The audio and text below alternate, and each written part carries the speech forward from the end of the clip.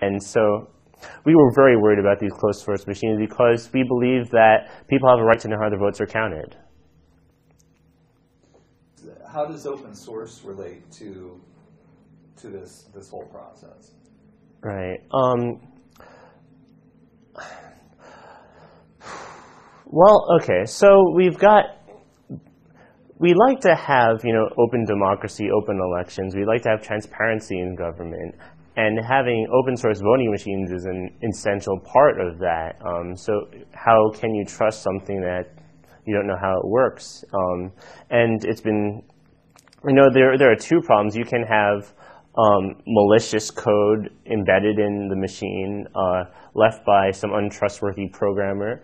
Or you can have simple error, simple bugs and mistakes. And regardless of whether you're a conspiracy theory nut or not, there have been plenty of errors and mistakes over the years. And open source software benefits from massive peer review. When you put the source code to your program out on the internet, everybody looks at it. And there's a phrase in the open source community, which is popular: given enough eyes, all bugs are shallow. And actually, this applies to the Diebold memos. When we got hold of the Diebold memos, we were faced with a choice. We were trying to make a case that our use of the Diebold memos was fair use under copyright law, which means that even though the memos are copyrighted, we're still allowed to copy them. There are 4 criteria for whether something is fair use or not. For instance, is it in the public interest that these memos should be published? I say that would be yes. And there are a couple others, but the last criteria is how much of the original work did you use?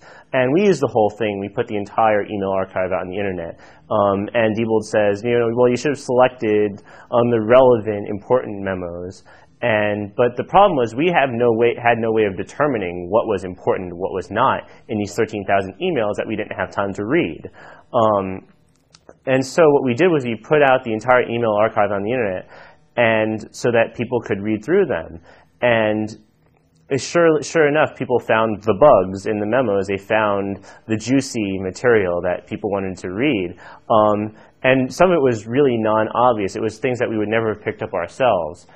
For instance, part of the reason Diebold was decertified in California was some election worker looking through the Diebold memos saw that the version numbers on the software that they were using were incorrect.